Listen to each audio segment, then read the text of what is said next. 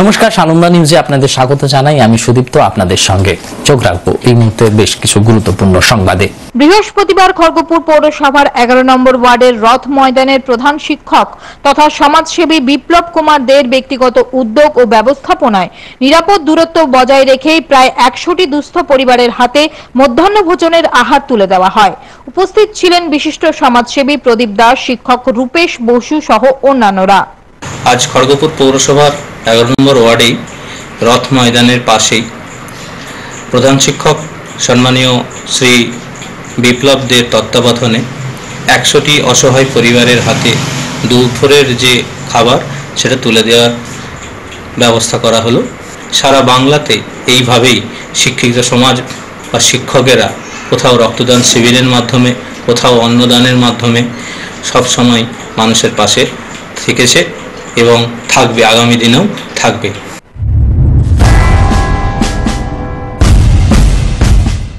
লকডাউনের জেরে পশ্চিম মেদিনীপুর জেলার গুড়গুড়িপাল এলাকায় কাজ করতে এসে আটকে পড়েছিল পরিযায়ী শ্রমিকরা। বৃহস্পতিবার সকালে পশ্চিম মেদিনীপুর জেলার গুড়গুড়িপাল থানা এলাকার 46 জন পরিযায়ী শ্রমিককে বাড়ি পাঠালো গুড়গুড়িপাল থানার পুলিশ প্রশাসন। বৃহস্পতিবার সরকারি বাসে করেই তাদের বাড়ি পাঠানো হয়েছে। বাড়ি পাঠানোর আগে পরিযায়ী শ্রমিকদের স্বাস্থ্য পরীক্ষা করা হয়। এই সমস্ত শ্রমিকদের বাড়ি মুর্শিদাবাদ জেলার বিভিন্ন এলাকায়। যাওয়ার সময় শ্রমিকদের হাতে মুড়ি, বিস্কিট, জল তুলে দেন গুড়গুড়িপাল থানার ওসি রবি স্বর্ণকার। এখানে গুড়গুড়িপালে ছিলাম, ওই লকডাউনের জন্য কাজ বন্ধ হয়ে গেছিল 1 মাস ধরে।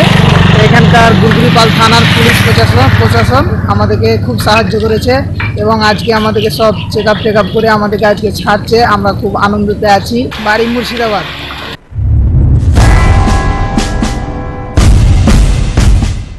করোনা পরিস্থিতিতে পরিযায়ী শ্রমিকদের বাড়ি ফিরে যাবার ব্যবস্থা করল প্রশাসন। বাঁকুড়ার বিষ্ণুপুর মহকুমার জয়পুর, ইন্দা সহ বেশ কিছু এলাকায় ইটভাটা, রাইস মিল সহ অন্যান্য ক্ষেত্রে কর্মরত মুর্শিদাবাদ, বীরভূম এলাকার বেশ কিছু পরিযায়ী শ্রমিক লকডাউনের কারণে এখানে আটকে পড়েছেন।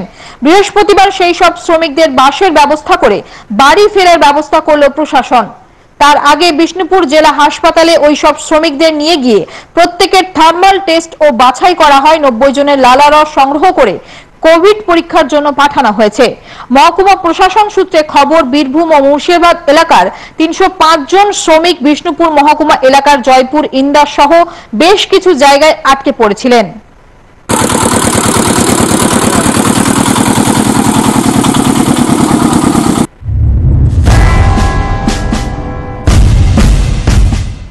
3 দিন বাড়ছে লকডাউনের সময়সীমা। গরিব মেহনতি মানুষ কাজে বেরোতে পারছেন না। তাই বৃহস্পতিবার খড়গপুর গ্রামীণের বাঘুয়াশোল গ্রামে এলাকার শিক্ষক খোকন মাহাতো ও ডক্টর দিলীপ দাস, খোকন বেরাদের উদ্যোগে প্রায় 45টি দুস্থ পরিবারের হাতে আলু ও বিভিন্ন শাকসবজি সহ মুড়ি, সোয়াবিন প্রভৃতি খাদ্য সামগ্রী তুলে দেওয়া হয়। এদিন এই ত্রাণ সামগ্রী পেয়ে খুশি এলাকার সমস্ত মানুষজন। আমরা খড়গপুর গ্রামীণের বাঘুয়াশোল গ্রামে কিছু দুস্থ মানুষদের হাতে আমরা ত্রাণ তুলে দিলাম এবং এই ত্রাণ তুলে দিতে পেরে আমরা সত্যি খুব আনন্দিত। তো আগামী দিনে যাতে এনারা আমাদের পাশে থাকেন তার জন্য আমরা ওনাদের কাছে এই আশা রাখি, আমরা যাতে এই কাজগুলো আগামী দিনে আরো ভালোভাবে সুষ্ঠুভাবে সম্পূর্ণ করতে পারি তার জন্য সবাই আমরা এক হয়ে চলবো। আমরা এই দৃঢ় প্রতিজ্ঞা নিলাম, আগামী দিনে আমরা এই কাজগুলো আরো এগিয়ে নিয়ে যাব।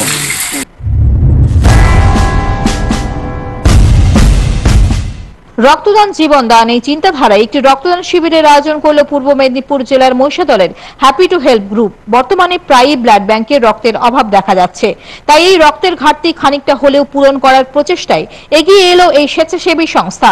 বর্তমানে করোনা মোকাবিলায় এই স্বেচ্ছাসেবী সংস্থার দুস্থ মানুষদের খাদ্য সামগ্রী ও মাস্ক বিতরণ, ন্যায্য মূল্যের বিপণন কেন্দ্র খোলা, প্রয়োজন অনুযায়ী অসুস্থ মানুষের বাড়ি বাড়ি ওষুধ পৌঁছে দেওয়ার মতো কাজগুলি করে চলেছে। বৃহস্পতিবার যথাযথ স্বাস্থ্যবিধি অনুসারে মাস্ক পরে, স্যানিটাইজার ব্যবহার করে এবং সামাজিক দূরত্ব বজায় রেখে এই কর্মসূচি পালিত হয়। আমরা নিজেরা যারা হ্যাপি টু হেল্প গ্রুপের মেম্বার, আমরাই নিজেরা করছি সবকিছু। অন্য কোথাও থেকে আমরা কোনো রকম ডোনেশন বা কোনো কিছু নিইনি, একেবারেই নিজস্ব উদ্যোগে, নিজেদের উদ্যোগে এই গ্রুপ চলছে। আমরা এখনো পর্যন্ত প্রায় 3000 লোককে আমরা হেল্প করতে পেরেছি, তাদের হাতে বা নিত্য প্রয়োজনীয় জিনিস তুলে দিতে পেরেছি। ন্যায্য মূল্যের দোকান মহিষাদল ব্লকে প্রায় 15টি আছে এবং আজকে আমরা এই রক্তদান শিবির করছি আমাদের টার্গেট আছে আজ অন্তত 40 জন আমরা রক্ত দেব এবং পুরোটাই আমাদের গ্রুপের মেম্বাররাই দেবে, বাইরে থেকে আমরা কাউকে আহ্বান করিনি।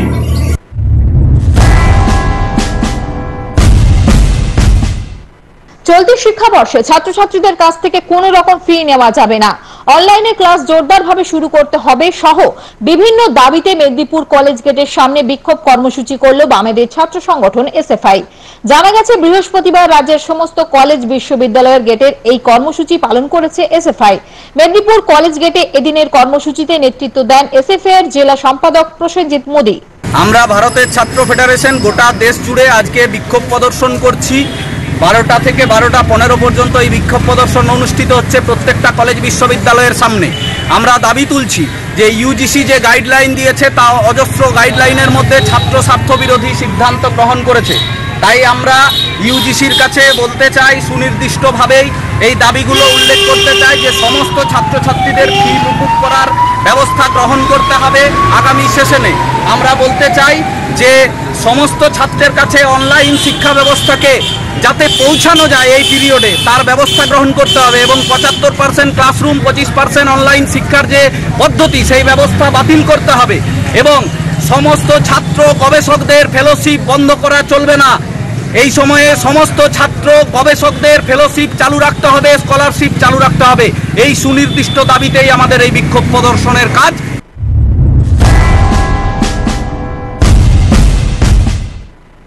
কালবৈশাখীর জেরে বজ্রপাতে মৃত্যু হলো 12টি গরুর। ঘটনাটি ঘটেছে মালদার ভূতনি থানার মান্নুটোলা গ্রামে। স্থানীয় সূত্রে জানা যায় বৃহস্পতিবার বিকেলে হঠাৎই বজ্রবিদ্যুৎ সহ কালবৈশাখী ঝড় শুরু হয়। সেই সময় মান্নুটোলার মাঠে অসংখ্য গরু ছিল। হঠাৎই বজ্রপাতে 12টি গরু ঘটনাস্থলে মারা যায়, আহত হয় স্থানীয় 2 ব্যক্তি। স্থানীয় সূত্রে জানা গেছে আহত 2 ব্যক্তির নাম বাপান ঘোষ ও বিদ্যাসাগর ঘোষ। ঘটনার পর শোকের ছায়া এলাকায়। ঘটনা সম্পর্কে ভূতনি জেলা পরিষদের সদস্য রানী মণ্ডল জানান, বিকেলে হঠাৎ ঝড় বৃষ্টির হলে বজ্রপাতে 12টি গরু প্রাণ হারায় এবং 2 জন ব্যক্তি সামান্য আহত হয়। ঘটনা দুঃখজনক। মালদা জেলা পরিষদের তরফ থেকে আমরা সাহায্যের আশ্বাস দিয়েছি পরিবারগুলিকে। আজ কালবৈশাখী ঝড়ে আমার ভূতনি মান্নুটোলা গ্রামে 12খানা গরু বাজ পড়ে মারা যায়। তার জন্য আমি দুঃখিত এবং সে পরিবারগুলির পাশে আমি আছি।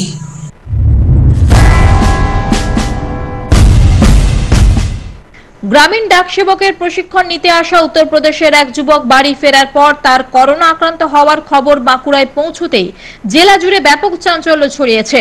বুধবার সন্ধ্যায় এই খবর বাঁকুড়ায় আসার পরেই প্রয়োজনীয় পদক্ষেপ নিয়েছে স্থানীয় পৌরসভা প্রশাসন ও জেলা স্বাস্থ্য দপ্তর। ওই দিন রাতে শহরের বড় কালীতলার এক বেসরকারি লজের 5 কর্মী ও আবাসিকের লালা রসের নমুনা সংগ্রহ করে পরীক্ষার জন্য পাঠানো হয়েছে। একই সঙ্গে বৃহস্পতিবার ওই বেসরকারি লজ স্যানিটাইজ করার কাজ শুরু করলো বাঁকুড়া পৌরসভা। প্রসঙ্গত সম্প্রতি গ্রামীণ ডাক সেবকের প্রশিক্ষণ নিতে আরো অনেকের সাথে বাঁকুড়া শহরে আসেন উত্তরপ্রদেশের এক যুবক। তিনি এখানে এসে শহরের বড় কালীতলার একটি বেসরকারি লজে থাকছিলেন। সারা দেশে লকডাউনের মধ্যেই গত 29শে এপ্রিল তিনি বাঁকুড়া থেকে বেরিয়ে কোনোভাবে উত্তরপ্রদেশে নিজের বাড়ি পৌঁছে যান। এরপরেই তিনি করোনা আক্রান্ত হন। এই খবর সরকারিভাবে বুধবার বাঁকুড়ায় এসে পৌঁছয়।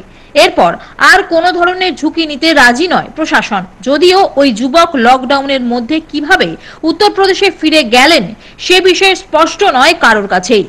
বড় কালীতলা এলাকার বাসিন্দা সোমা বিশ্বাস বলেন, খবরটা পাওয়ার পর থেকে ভয়ে আছি। বৃদ্ধ বৃদ্ধা ও শিশুদের নিয়ে বাস করি, কোনো দরকার পড়লেও কেউ আসতে চাইছে না। সব মিলিয়ে এই মুহূর্তে তারা বেশ আতঙ্কেই আছেন বলে তিনি জানান। পুরোটাই ভয়ের, কারণ যেহেতু পাশে আছি, বাচ্চা আছে বাড়িতে, তার জন্য পুরোটাই ভয়ের। ভয় তো গোটাটাই ভয়। তবে যেভাবে প্রশাসন স্টেপ নিচ্ছে মনে হচ্ছে কিছুটা ইয়ে হবে, তবে যতক্ষণ না পরীক্ষা হচ্ছে ততক্ষণ বলা যাচ্ছে না কিছু। পৌরসভার 12 নম্বর ওয়ার্ডের কাউন্সিলর বিশ্বজিৎ দাস বলেন, প্রথম দিকে বিষয়টি আমাদের জানা ছিল না। খবর পাওয়ার পর প্রশাসন ও পৌরসভার তরফে সব ধরনের ব্যবস্থা নেওয়া হয়েছে। উত্তরপ্রদেশে করোনা আক্রান্ত ওই ব্যক্তি যেহেতু এই লজে থাকছিলেন, তাই এই লজটি পৌরসভার তরফে জীবাণুমুক্ত করার কাজ শুরু হয়েছে।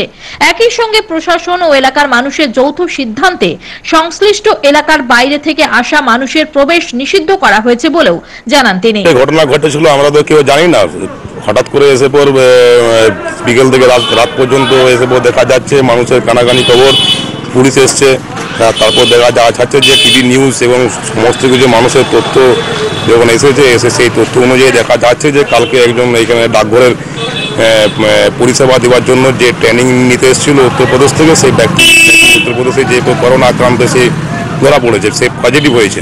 এবং এই লজে নাকি সেই ব্যক্তি এই লজে যেহেতু ছিল, সেহেতু আমাদের প্রশাসন এবং আমরা প্রতিবেশী সবাই সন্দেহজনকভাবে এই লজটাকে আমরা লকডাউনের মধ্যে মানে কোয়ারেন্টাইন হিসাবে রাখা হয়েছে।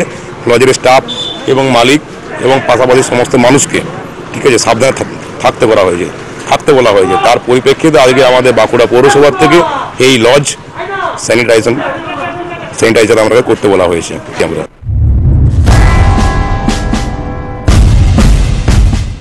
এলাকায় না থেকেও যে মানুষের সেবা করা যায় বা তাদের পাশে দাঁড়ানো যায় তা প্রমাণ পশ্চিম মেদিনীপুর জেলার দাঁতন 2 নম্বর ব্লক তথা পঞ্চায়েত সমিতির স্বাস্থ্য কর্মাধ্যক্ষ ইফতিখার আলী।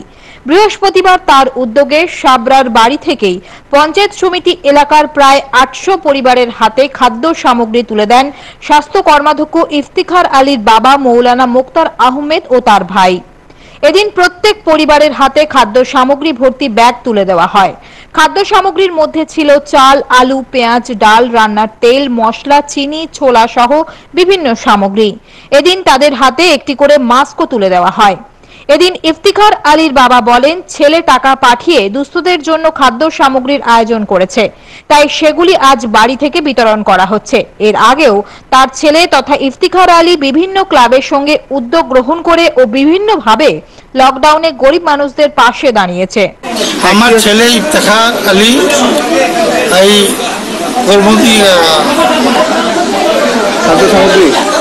খাদ্য সামগ্রী পাঠিয়েছে। হ্যাঁ, এই টাকা পাঠিয়েছিল গরিবের জন্য, এর জন্য আজকে পাঠা হচ্ছে। কত? এই 700-800 লোক। চাল, ডাল, আলু, পেঁয়াজ, ছোলা, চিনি সব বিতরণ হচ্ছে। কারা বিতরণ করছে? আমাদের স্বাস্থ্য কর্মদক্ষ। কোথাকার? 2 নম্বর ব্লক শ্রী ইফতিখার আলী। আচ্ছা, কতজনকে দেওয়া হচ্ছে আজকে? প্রায় 700-800 জনকে দেওয়া হচ্ছে। এর অনেক ক্লাবের মাধ্যমেও দিয়েছেন, উনি ব্যক্তিগতভাবেই দিয়েছেন।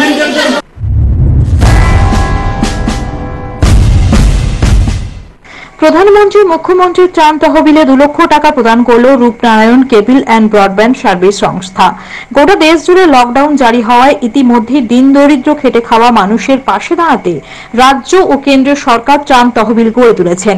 সেই ত্রাণ তহবিলে যাতে সর্বস্তরের মানুষ তাদের সাধ্যমতো কিছু সাহায্য তুলে দেন তার আবেদন জানানো হয়েছে। বৃহস্পতিবার আরসিবিএস এর পক্ষ থেকে প্রধানমন্ত্রীর ত্রাণ তহবিলে 1 লক্ষ এবং মুখ্যমন্ত্রীর ত্রাণ তহবিলে 1 লক্ষ মোট 2 লক্ষ টাকার চেক জেলা শাসক পার্থ ঘোষের হাতে তুলে দেওয়া হয়। আজকে আরসিবিএস কেবল নেটওয়ার্কের পক্ষ থেকে আমাদের যে স্টেটের ত্রাণ তহবিল West Bengal state emergency relief fund, সেখানে তারা 1 লক্ষ টাকা দান করেছেন। আমরা তাদের এই উদ্যোগকে সাধুবাদ জানাচ্ছি এবং আরসিবিএস এবং তাদের সঙ্গে যারা যুক্ত আছেন মিডিয়া পার্সনস, টেকনিশিয়ানস, অন্যান্য যারা কলাকুশলী তাদের এবং তারা অনেকগুলো চ্যানেল আমি দেখতে পাই, তাদের প্রত্যেককে ধন্যবাদ জানাচ্ছি এবং আরসিবিএস আরও এগিয়ে চলুক। রূপনারায়ণ কেবল ব্রডব্যান্ড সার্ভিস প্রাইভেট লিমিটেড আমাদের পূর্ব মেদিনীপুর জেলায় নয়না, তমলুক, মেছেদা, কোলাঘাট মানে সংঘবদ্ধ কেবল অপারেটর নিয়ে আমরা একটা এমওএসও তৈরি করেছি। তার নাম হচ্ছে রূপনারায়ণ কেবল অ্যান্ড ব্রডব্যান্ড সার্ভিস। সেই রূপনারায়ণ কেবল ব্রডব্যান্ড সার্ভিসের তরফ থেকে আমরা মুখ্যমন্ত্রীর ত্রাণ তহবিলে 1 লাখ টাকা ডিএমের হাতে প্রদান করিলাম এবং এর সাথে সাথে আজকেই আমরা 1 লাখ টাকা প্রধানমন্ত্রীর ত্রাণ তহবিলে প্রদান করিলাম।